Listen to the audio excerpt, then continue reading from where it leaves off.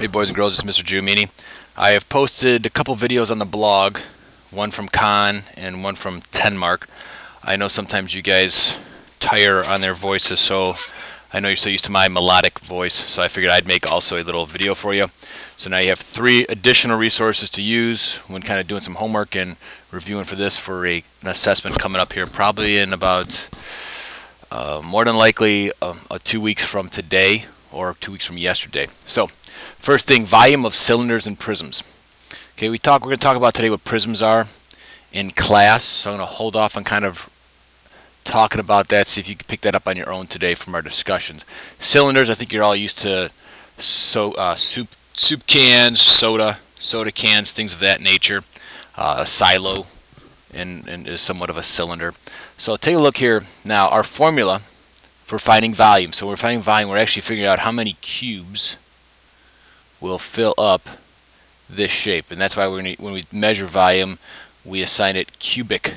It's no longer squares. We're figuring out how many 3-dimensional cubes it'll take to fill up this cylinder, or for that matter, when you're finding volume of any 3-dimensional shape, how many cubes. So the formula is V equals, now here's the difference, it's a capital B, not a lowercase b like when we're finding area of a rectangle or square or triangle, but it's a capital B because you have to find the area of the base first and then times that by the height. So it becomes capital B, area of the base times the height.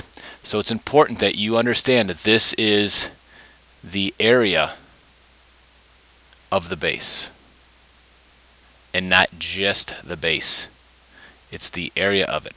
So, and I just kind of written this formula over here. Remember, area of the base, since a cylinder, the base of it is a circle, as you can tell. We're going to find the area of that circle, or the area of that base of the cylinder. So, starting first, I'm going to go V equals area of the base times height. We go V equals, so we know that area of a circle is 3.14 or 3 and 1400, so you know pi goes on forever. Now, times, this says radius squared, okay? This measurement is not the radius. This goes from one endpoint to the other, traveling through the center point of the circle, so that's my diameter. Remember, the radius is half of the diameter. So half of 10 is 5, so I go 3 and 1400 times 10 squared. I'm going to put that in parentheses to denote that we're going to do that first, times the height of the cylinder, which is 15. So because we have parentheses, I'm going to do everything inside the parentheses first. So if I take this down one more step, I start to simplify a little bit. 3 and 1400 times 5 squared, that means 5 times 5 is 25. Put that in parentheses, times 15. I'm going to cheat here, use a calculator. So I have in parentheses 3 and 1400 times 25. That gives me 78 and 5/10, which if I think about it, that makes sense because 25 times 3 would give me 75. With 1400, so I could see how it could be a little bit more. So I'm just kind of see if that makes sense, that answer, before I move on to my next step. Now I take the 78, and 5/10 times that by 15. Now I know 78 times 10 would give me 780. So I'm guessing another 5. So let's see here. That's another half of 780 roughly. So I'm going to guess my answer is over 1,000. Let's get a little estimate here. Let's take a look. 78 and 5/10 times the height, which is 15. Okay, my answer is 1,177 and 5/10. The unit of measure here is centimeters, so it's cubic centimeters. Way to denote that is with little 3. Cubic centimeters, the exponent of 3. Okay, so that's how I find the area of a cylinder. If I take a look at the next shape, I have a rectangular prism. Now, same type of formula. Volume equals base times height. Now this is a capital B, so it is the what again? The capital B stands for the area of the base. I always think about the base as what that shape is sitting on.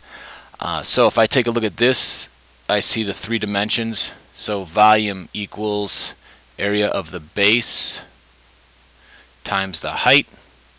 Volume equals, I'll put this in parentheses, so I'll multiply that first. 9 times, now here's my base, it is this rectangle right here. I'm sorry about the lines, but there's my base. It is a 9 by 5.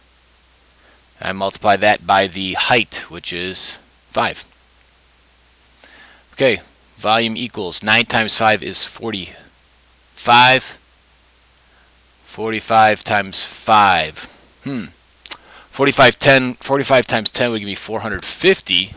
So half of that is what, 225? Let me just double check here. So I want to give a little estimate, make sure my answer makes sense. So 45. This one I can do longhand. 5 times 5 is 25. Carry my 2.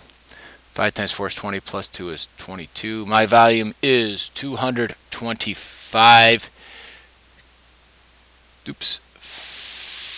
cubic feet. Let me make that a little better there. Now, if you don't like using the exponent of 3 for cube, you can also do this.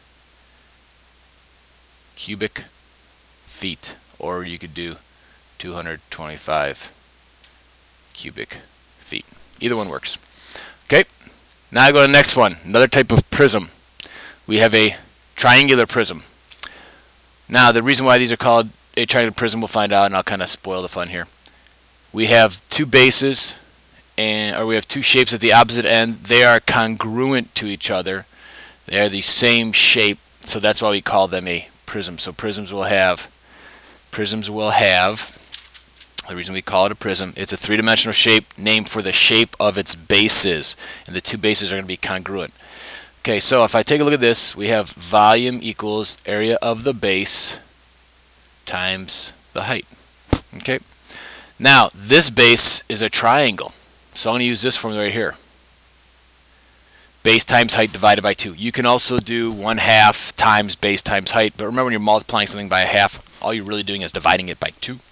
So if I kind of plug in some numbers here, volume equals the area of the base. Well, area of the base is 10 times 15 divided by 2 times the height of this. Okay, so I have here's my triangle. The base is 10. The height is 15. I know 10 times 15 is 150. Okay, now I'm going 150 divided by 2 times the height, which is 20. Volume equals. All right. 150 divided by 2. What is 150 divided by 2? 100 is, half 100 is 50. If I add another 25 to both, because I'm getting another, 75. So I go 75 times 20. Okay, 75 times 10 would give me 750. 20 is just 10 doubled, so I double 750. I think that gives me 1500, but I will double check. 75 times 20. I like to kind of leave that 0 hanging off there, because if I know I multiply that all the way through, it's going to be zeros anyway, so I'll just put the 0 here. 7 times 2 is 10. 5 times 2 is 10.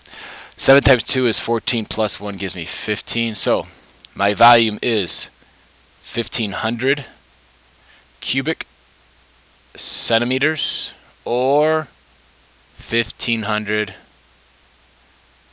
cubic centimeters. Hope this helps you out. Have a great night.